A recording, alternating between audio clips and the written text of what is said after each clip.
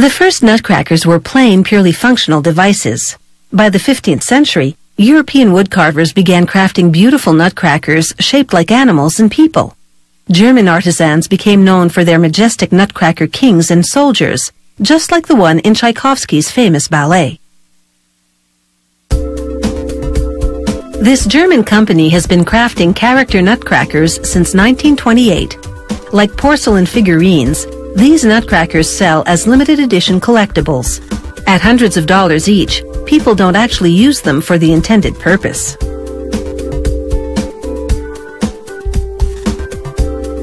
But they can and do perform the job. You simply manipulate a lever to open and then close the mouth to crack the nutshell.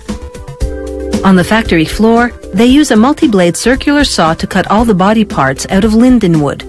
Linden is ideal because it's lightweight, easy to carve, and its color is pale enough to mimic skin.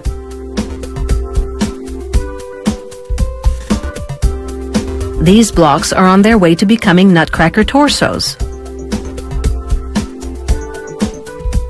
First, they go through a planer. It trims the four sides of each block, forming an octagonal shape.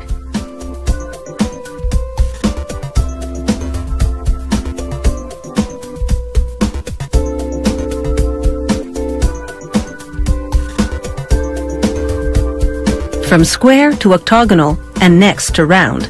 But first, workers use a circular saw to cut the blocks into torso-length pieces. A conveyor feeds the pieces one by one into an automatic multi-station lathe. The first station rounds out the octagon, then forms the basic torso shape. The second station finalizes the shape. Then the next four stations sand the wood smooth so that the wood stain they'll apply later on will penetrate well and evenly. Then the torsos go three at a time into a vertical router.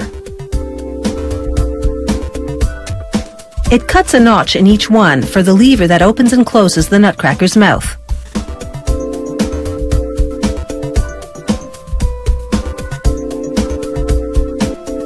Next stop is a drilling machine, which simultaneously drills all the holes required to attach the body parts as well as the lever's axle. Now they dress the torso in a coat, which they create simply by staining the wood a dark color. Once the stain dries, they spray on 2 coats of semi-gloss lacquer. Every nutcracker stands on a wooden base, under which they burn the company's logo. It's a mark of authenticity for collectors. The automatic lathe also shapes the other body parts, including the head. Workers attach a nose, then, using a router, cut holes for the eyes. Then they lightly spray on a touch of red paint to simulate a sun-kissed nose and rosy cheeks. Then, with a steady hand, they paint the whites of the eyes. And the eyebrows. Once the paint dries, they apply some glue to the center of each eye, then affix an iris and pupil made of enameled tin. Now they align the head with the torso and screw the parts together.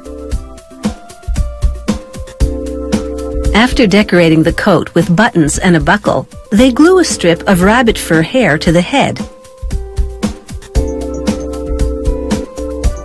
A rabbit fur beard to camouflage the notch for the lever. Then they mount the torso onto the legs, which wear painted-on boots, and stand on the base. Then this nutcracker percussionist gets his drum, along with arms and drumsticks.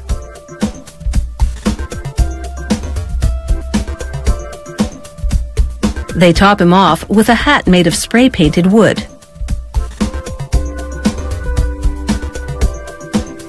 Most of the nutcracker's parts join together with wooden dowels. A large dowel running across the notch in the torso is the axle on which the lever rotates.